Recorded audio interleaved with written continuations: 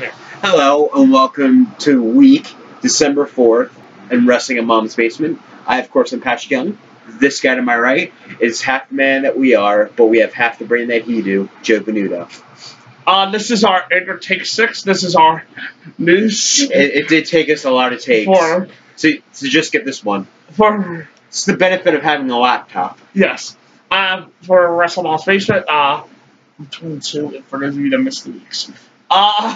Or if you're keeping your calendars at home or on your phone, and you're just excited. We can keep the count of it as 22, but I think we should start going by the dates to not confuse. But if you're keeping track on your calendar, to confuse everybody that's searching for a specific Raw episode. If you're keeping track at your calendars at home, like you have nothing else to do during your week, and you just can't wait for these videos to be uploaded. This is week 22 on December 4th, 2017. Yes. Because for all we know is these people might be waiting for us on the week. They had nothing else to do besides watch wrestling and just wait for us. And if you do, I feel bad for you. Alright, thank you to our viewers who've stuck around with us. As we sort of thinly veil will insult you guys. No, not really. Don't blame yourself. But, you don't wait around for us, because I don't wait around for us either. No. I wouldn't wait around for us either. So, thank you for following us as long as you guys have. But we do got news this week on friend to the podcast, Bill Goldberg. Yes. I don't know how's the friend of our head. And he tends to get mentioned a lot. So. You're just admitting to everybody that you watch Wendy Williams. You admit to everybody you know who Wendy Williams is. So that means you must have lost her too. She's the Z-list talk show host. You know the one. Yes. The one that stole the lines from Enzo. The one that fainted a couple of months ago. Bill Goldberg, friend to the show. Or friend of mine, not personally, but we have interacted 6 years ago. I wonder if he remembers. Probably. Not beta. If you ever meet him, he's on like 20 something. Or was it 40? It was 40 for a comment. Bill Goldberg's come back to WWE for one match WrestleMania 34. Friend of the show. Not forget. And our friend lost the Universal Championship at Brock Lesnar WrestleMania 34. Goldberg's comeback run with the company came to a satisfying end.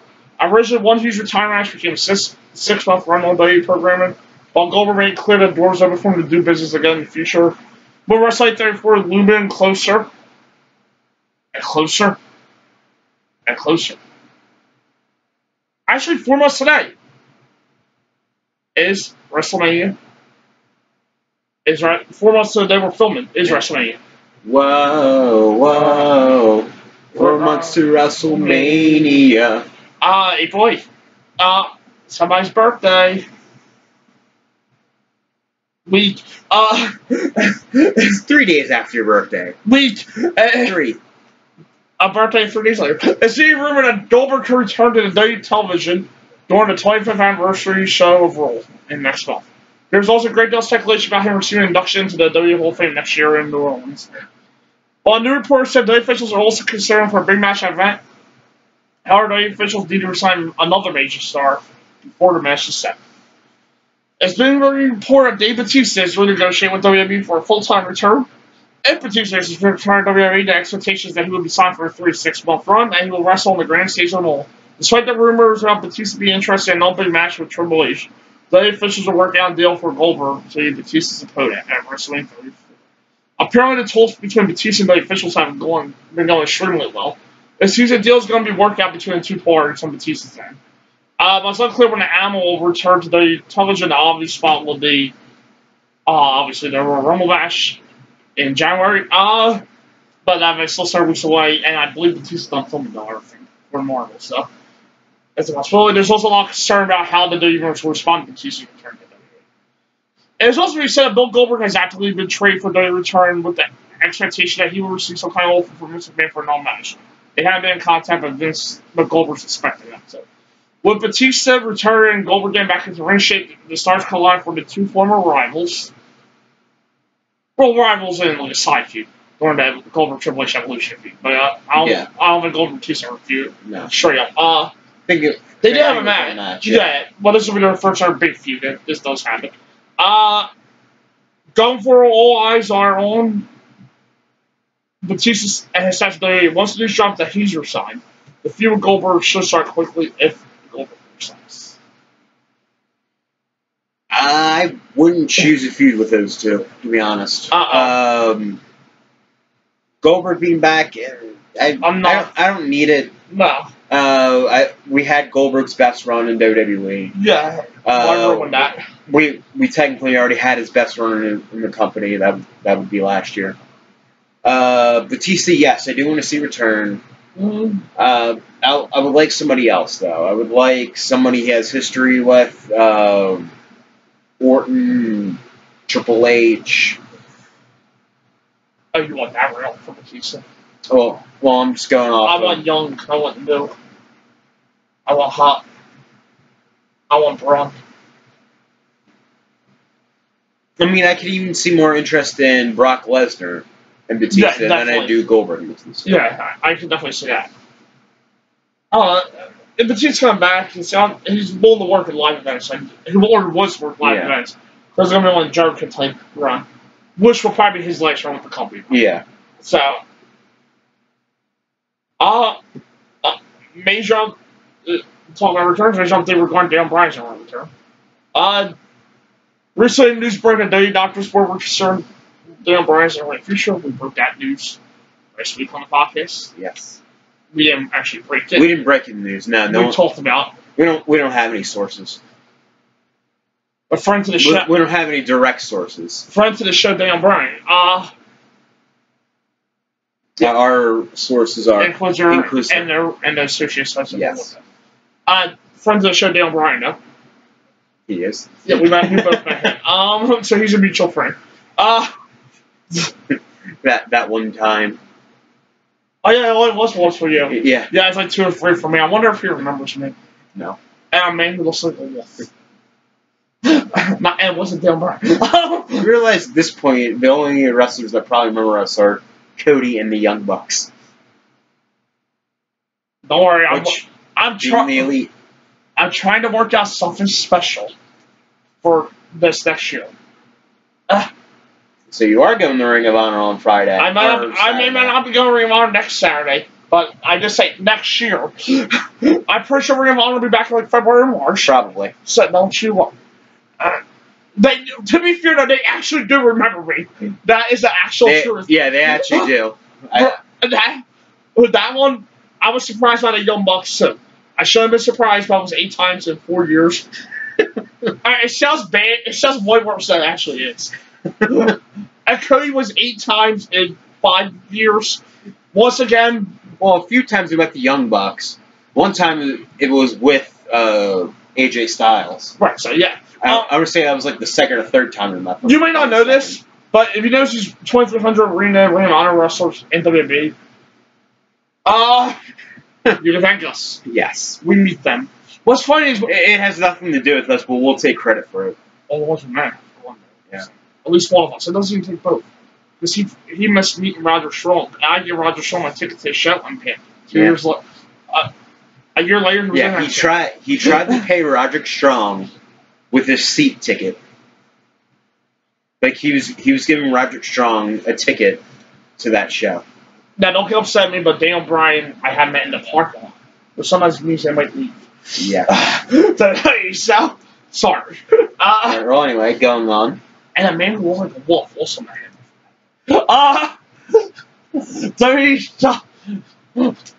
Pat wasn't there. He was in Missouri. Yeah.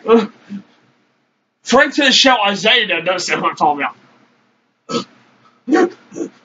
He's a real friend to the show. Yeah, he is a real friend. Hi, Isaiah. He's not here, guys. No, he's not here. Some of his tests came back extremely positive.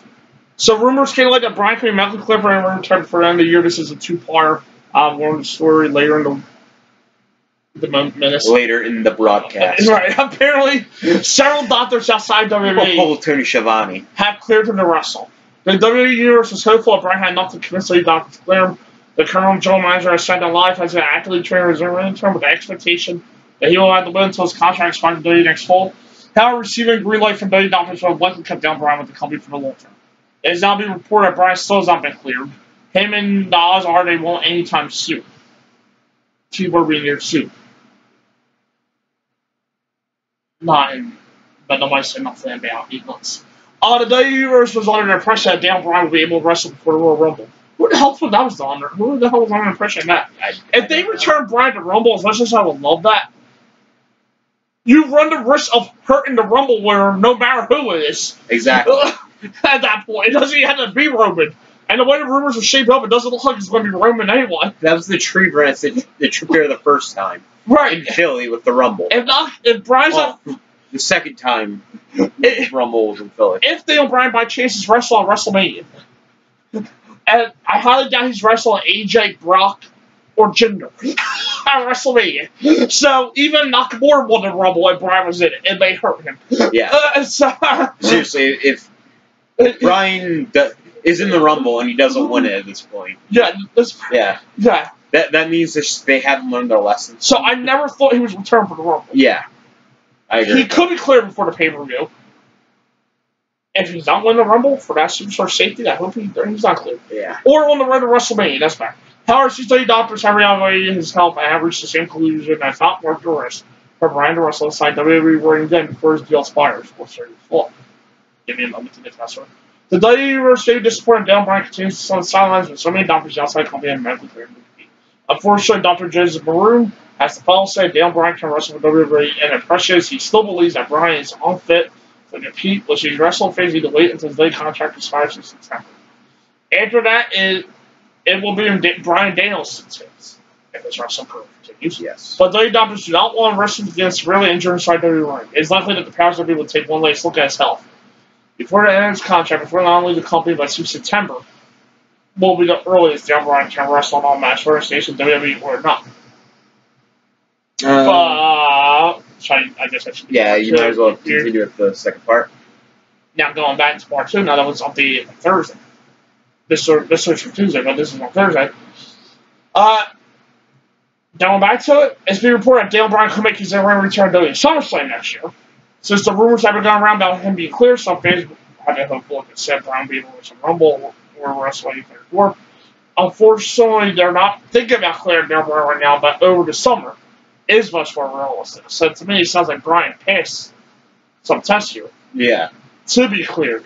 They're just waiting for a more opportune time. It sounds like they're trying to back him to resign with them. Yeah. Yeah, it does a little bit, yeah. That I really think about. I'm really thinking this as I'm talking.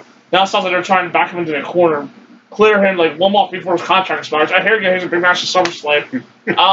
And they know he will resign either way. They're trying to back him in the corner. What will really suck is if they clear him for them, and he realizes what they're doing, and they help him off this whole time from a Rumble or a Mania payday, and he just tells them to go screw themselves, and they just cleared him and then just goes to New Japan. Ring of Honor, and what they just did was they cleared him for everybody else, which would actually be funny. Yes.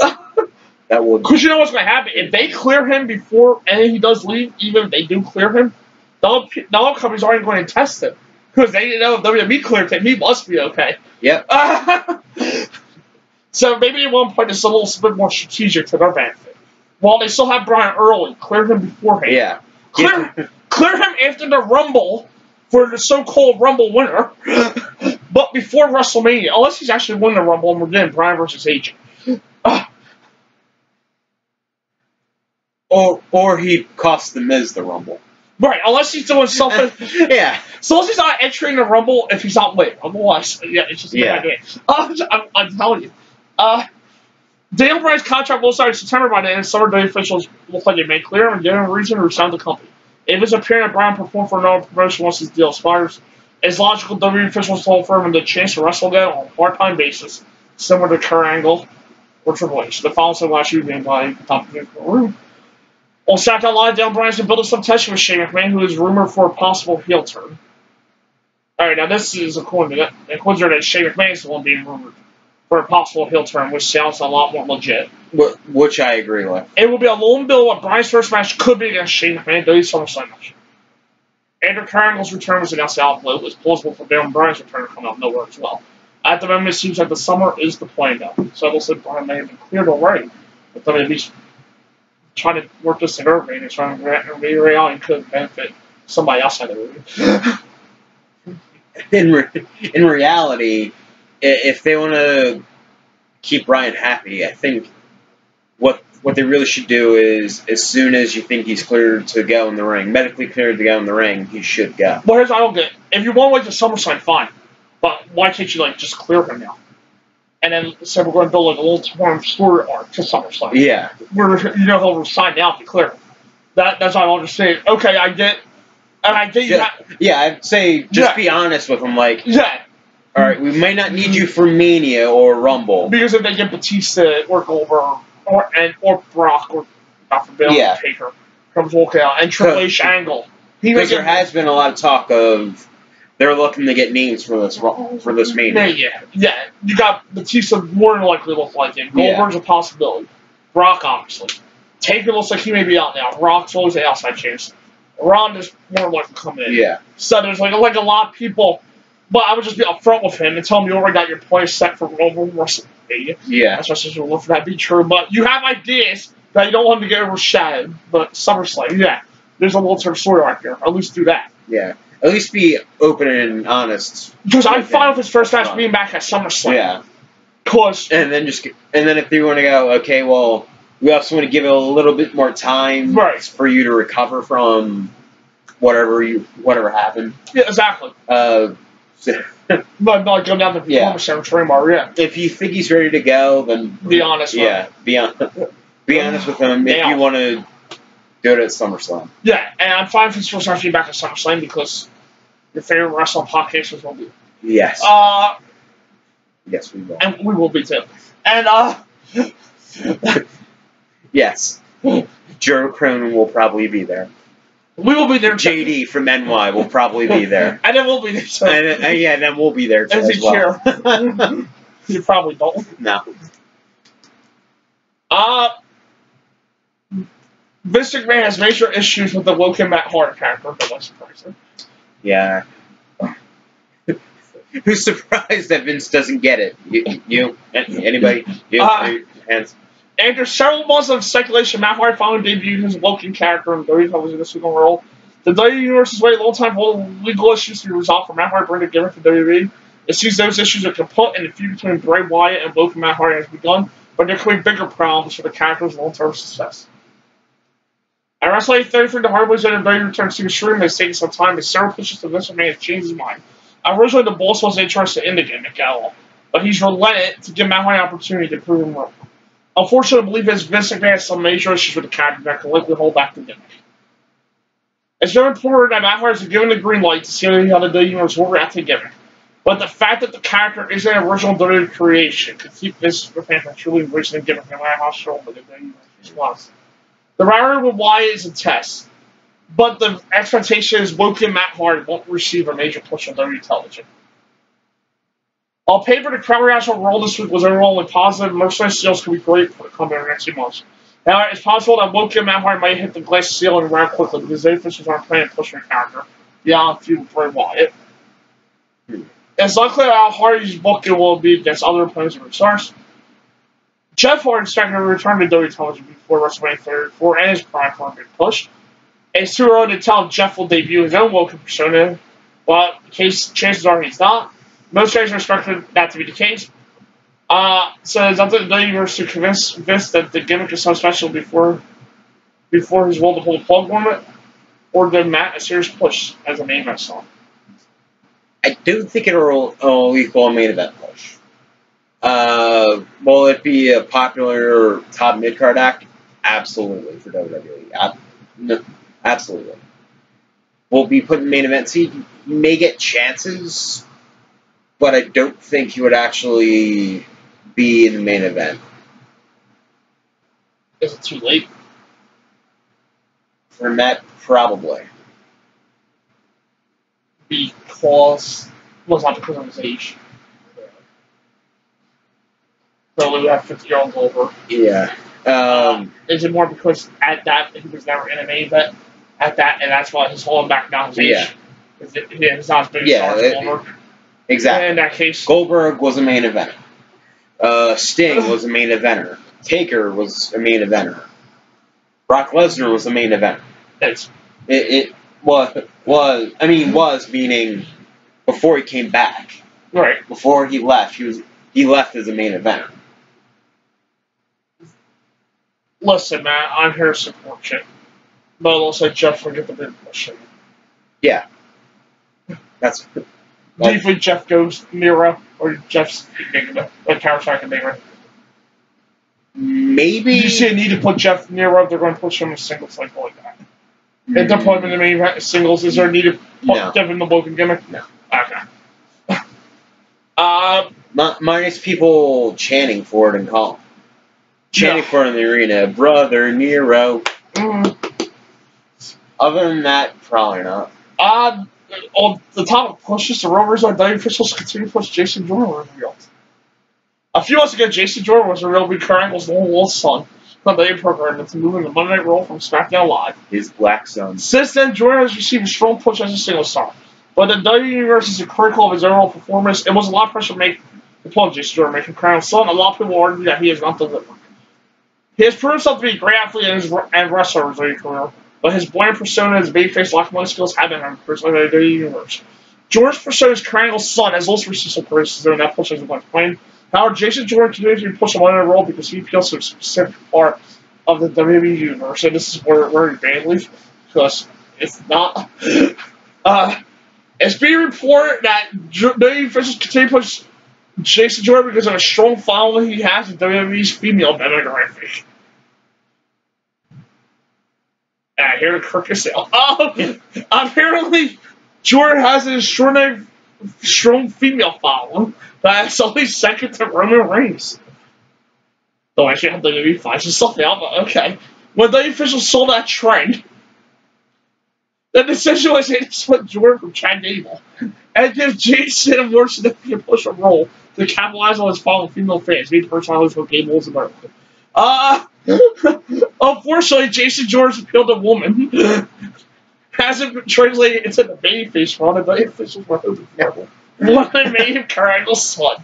The move was meant to catapult him into a main event run quickly, while Hasselberg Jordan continues to have great performances this time. But there's a lot of criticism surrounding counter big tons, and many fans are waiting for a heel turn. The officials aren't expected to give up on Jason Jordan's push for quite some time. The expectation is that intense rivalry between him and Kurt Angle is imminent, and may even happen in WrestleMania 34. There's a lot of work to do before the WWE Universe embraces Jordan in the top 9 role, but it seems the powers that be will continue to try to get him over to the babyface, as long as female fans are endorsing him. I know there's a lot of women wrestling fans. There is. However, that is actually a smaller subset of your wrestling audience. Their key demographic is males 18 to 44. Do you find Jordan irresistible? Yes. Oh. He's so. See, I don't get it. I see a lot more in Gable. Yeah, I see a lot more in Gable. As a looker. Yes. I'm not talking about talent. I'm talking about overall look. But I think Gable's better. We already keep that. Actually, I would say, if anything, for the woman demographic, Roman, yes. Really? Finn, yes. Seth. I do not get this Roman one. But there are a lot of straight men and women and whatever, everybody, bisexual, everybody loves Roman. I don't get it. I would say for them, the top things where women will strongly react to would be Roman, Seth, and Finn. I know on the PWI subscriber polls, it's only Roman, Dean, Seth, Finn, AJ, Cena, order, I believe. Well, everyone likes AJ. And one of the horns. Yeah. After it's Jeff. Finish someone else too. It was very random this year, but yeah. And someone on the line, Alexa was wrestling sexiest female. By those horn dogs. Yes. She stills my beating heart.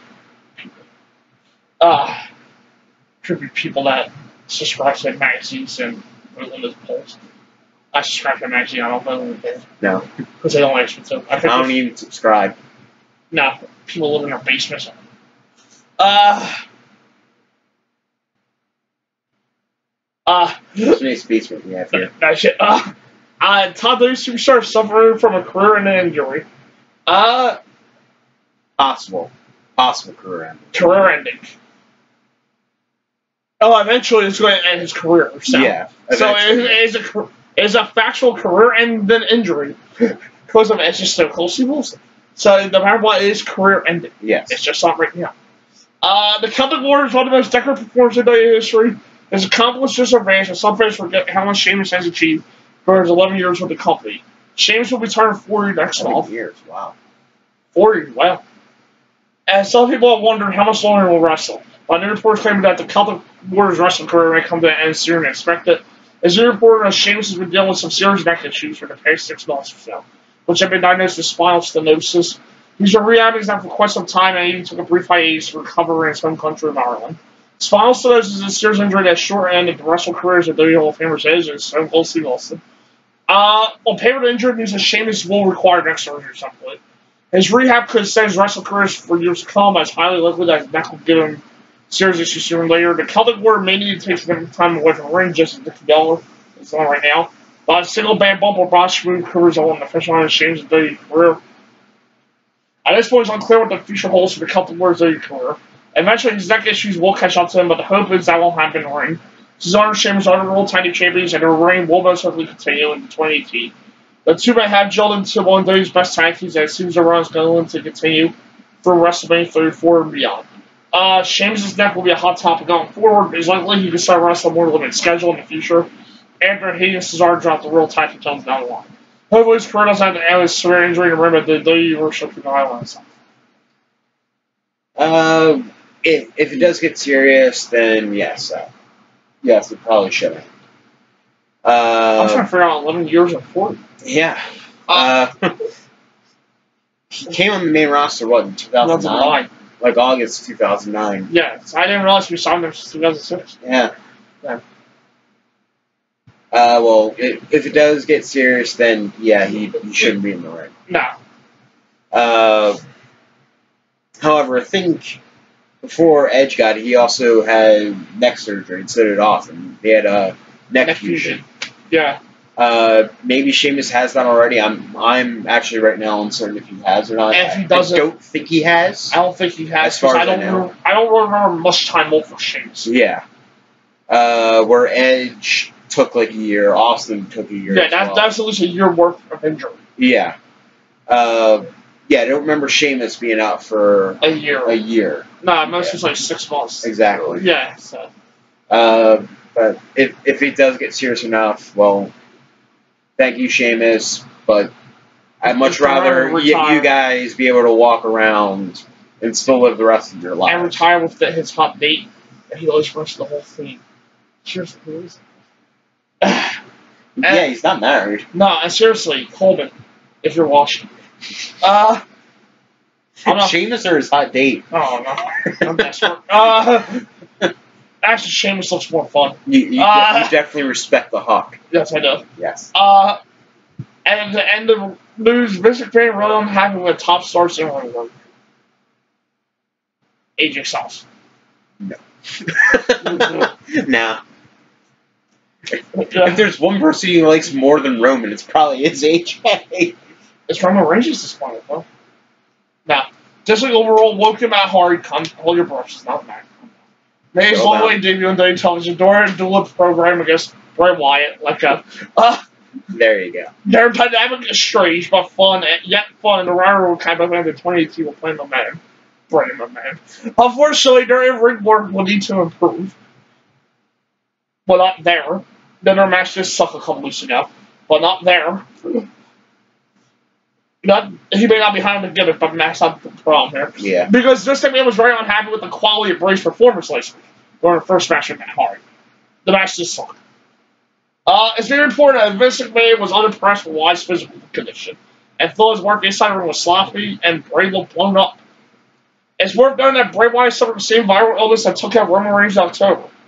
But Wyatt seems to be in worse condition shape than the boss wants. Vince McMahon calls him to become down hard on him due to his backstage sheet. Rumor has that Bray Wyatt is still in the doghouse with WWE officials, and there's some personal issues became public. Serena's divorce and told out a few months back. That resulted in the company receiving some backlash, which has not done Wyatt any favors. However, the rivalry with Woken Matt Hardy may be an opportunity for Bray Wyatt to be back on daily television. Consistently, despite the fact that he's likely going to lose the rivalry to Hardy. Hardy lose that rivalry, No shit, really. The majority of the work between Hardy and Wyatt will be done on the microphone. Oh, yeah. That's not to say that everyone work will be really important, especially with Vince McMahon watching Wyatt's improvements during the next couple weeks. However, their dynamics should be added as much close entertaining when the two rivals are exchanging words. The best part of the rivalry will be the characters interacting with each other. Bray Wyatt's facing quite uphill battle with the officials of Vince McMahon. He's trying to get both counts, and not performing in the ring isn't going to do him any favors. Wyatt should be able to hold his own on the microphone this hard, and putting him over should get him into his next big feud heading the WrestleMania season. And time the year worlds could be back in the good graces of the WWE pushes. So I'm guessing the reason why Matt was able to get the Hardy stuff was because Vince didn't care what happens to Bray. But the Woken? Yeah. No. Vince got the Woken got the Hardy. Matt got the Hardy stuff because Anthem is doing the. No, I'm talking about Vince letting it go. Right. So he's like, yeah, fine. Do it on Bray. Who gives a shit right now? Yeah. Who gives a shit about Bray Wyatt? I can speak more for the match because Pat didn't see the match. Yeah. But, yeah, it sucked. I blame Bray because he's the better one of the two. He's in worse shape of the two. So I blame him. Yeah. The mumps for the STD or whatever the hell it was, I forget. What was it? Roman had the mumps. Okay, well, I forget. Roman admitted on straight to the source. Damn, what did Bray have? We'll just call it STD. Viral meningitis. Thank you. Yeah, that made him look worse. Yeah. That'll do all for this week's news. Up next are our reviews for the week. We'll see you later.